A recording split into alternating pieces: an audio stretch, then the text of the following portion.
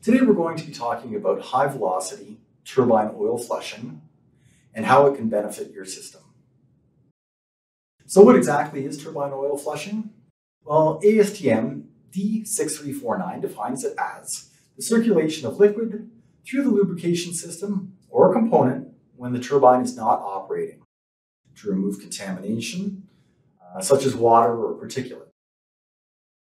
So when I get started and I have a customer call me about getting a turbine flushed, I have a list of questions that I need answered, and certainly the first one would be, what is the reason to have an oil system flushed? It could be it's a brand new turbine being installed and the OEM specifies that a flush is required. The second one could be that it is an overhaul turbine that, again, based on OEM specifications, that it needs to be flushed. And lastly, it could be just that the oil system itself is so highly contaminated that something needs to be done to ensure the continued safe operation of that turbine. So the first thing I would ask the customer is, what is the reason for the flush? It could be a gear failure, it could be a new turbine, it could be a bearing failure. It gives me an idea of what kind of possible contamination is within the system. From there, I would ask what the location is. Is it close to me? Do I need to fly my gear down to Texas or up to Alaska? I would also ask what type of oil they're utilizing in that system. Is it a mineral oil or is it a synthetic? This will give me an idea of what type of equipment I need to bring.